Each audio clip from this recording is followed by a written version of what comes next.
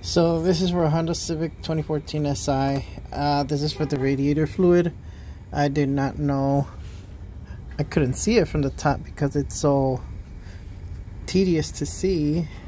So it's the very bottom is minimum and the very top is max for the measurement of the fluid.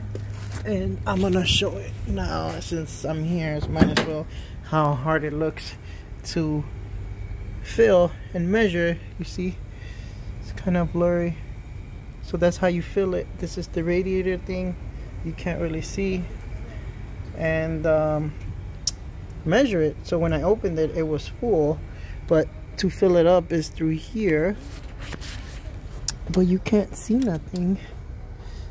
You see, you can see something. Well, the top is max, can't really see much, and the bottom is minimum.